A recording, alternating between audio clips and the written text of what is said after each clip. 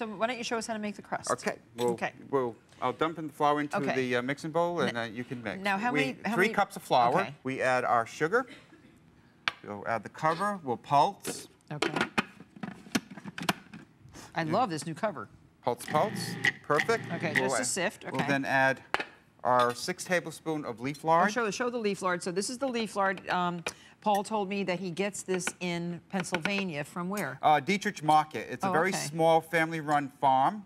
And they render their own pork fat? They render the fat. But it's from pork.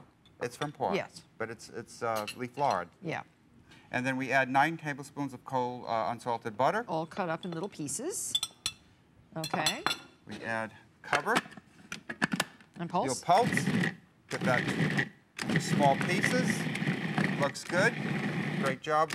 We have cold salted water. How much? We have a half a cup of water with half a teaspoon of salt. Okay. Salt's important, right? Correct. Yeah. And we always dissolve the salt in the water. Yeah. So we'll just pour it in, and you can just process until it forms a ball.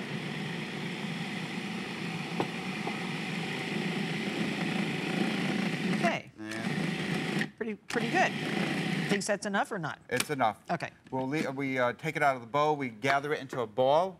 We divide the dough up into two rounds. 2 halves. See, look, it's holding together. That's a good pie crust. You know it's going to roll out. Cut it, chill it, refrigerate it, and the next day it's ready to roll. Good. So now I'll roll this. So for you're you? going to roll it out. We always use a template. Okay. So you could roll out like an 11-inch disc. Okay. Using the cover as a template, Okay. and then there's a knife that you could trim the edges. The side. Okay, I'll do that. I will begin with the fresh pumpkin puree. In order to prepare the puree, you cut the pumpkin in half. You scoop out the seeds. You put it on a parchment-lined paper. Put in a 350-degree oven. Parchment-lined pan. Pan, correct. And I'm listening. I just want you to know I'm listening. I think it's I am multitasking and listening. I just don't want you to think I'm ignoring you while I roll out my pie crust, which is so beautiful. Look, when you can pick up a pie crust like that without it cracking and falling all over the place, very nice. Very good. Yeah. After this, you chill it down, you process it, and then you refrigerate it and drain it. Okay. We have some pumpkin here. I will process the pumpkin puree. So I have to get this big enough. Big enough. The for size, the top of the pot. Yep. Okay. It's really for the bottom of the pot. Well, the top of this pot. Yeah, right, correct. Yeah. Oh, there, it's big enough. Okay. Perfect. So just cut around? Cut around. Okay. I'm going to process this pumpkin. Pumpkin's processed. Oops. We will drain it in a cheesecloth strainer. We'll let that overnight. Should I lay this down? Yes, perfect. Perfect. You can trust me with your pie crust. Perfect. I'm trustworthy. Oh, you are. I've made lots of pies. You're going to make a little rim. You'll do a little rim. We need a little rim to attach like our this? curls. Yes. Just underneath? Yes. Fold it under? Yes. Okay. Perfect. Okay. Here's the drained pumpkin that we made yesterday in the kitchen.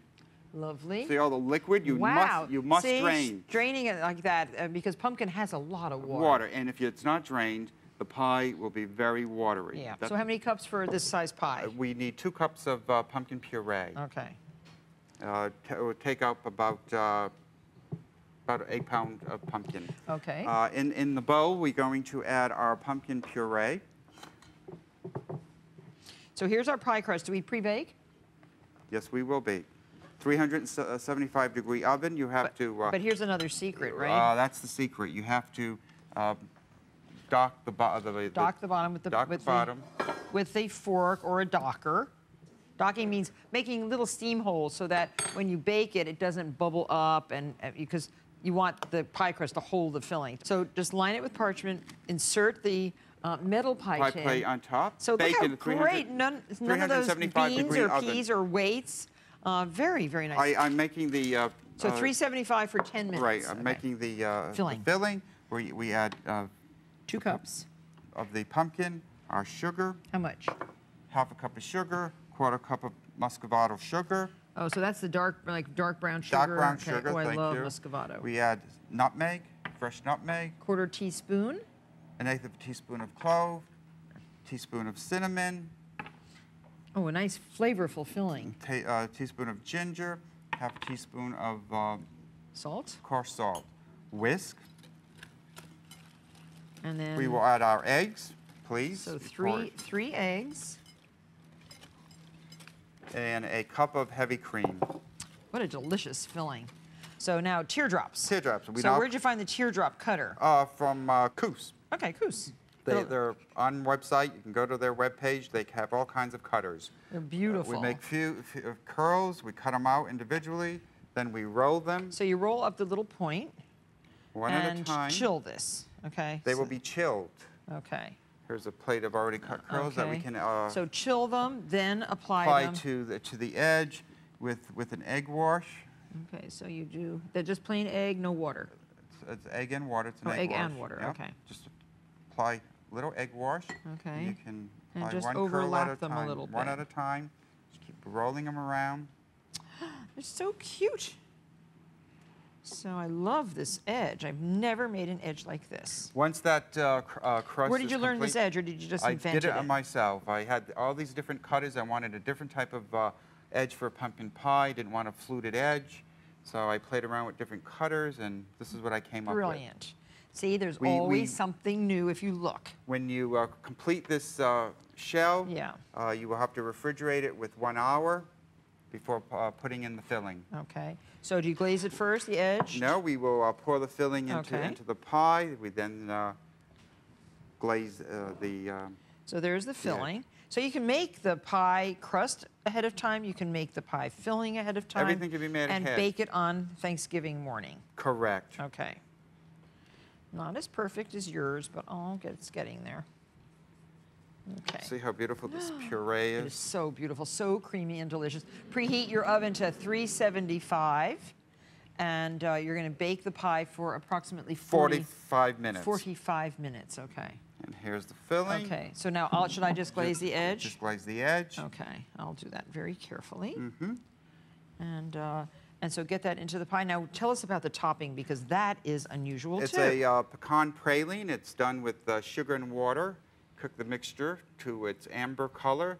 You will then add toasted pecans to the sugar. You put it on a silk pad, let it cool, and then once it's cooled down, you can chop it. So we want to chop some of that up?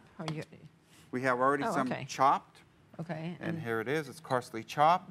Yummy. And we will just top the pie with so you don't bake it again once you put the topping on? No, this is completed. Oh. Then you add the topping to it. How pretty. Oh, so it's not baked on. Here is a completed pie. And then when you slice it? I have to have a taste. Please, slice it. Okay. I'll slice a piece of pie. Oh, I can't wait to taste this beautiful thing. And the decorative edge is so pretty. It really shows your guests that they're special, because you went to all this beautiful trouble. So now we'll slice 2 pieces of pie. You know that you can get it out easier if you have 2 slices. I heard that today. I know, isn't this brilliant? That was a brilliant idea. That's Nikki's hint for the holiday. She told me that one. Thanks, Nikki. Oh, you're welcome. Let's see. Look, it's coming out very nicely. That is so beautiful.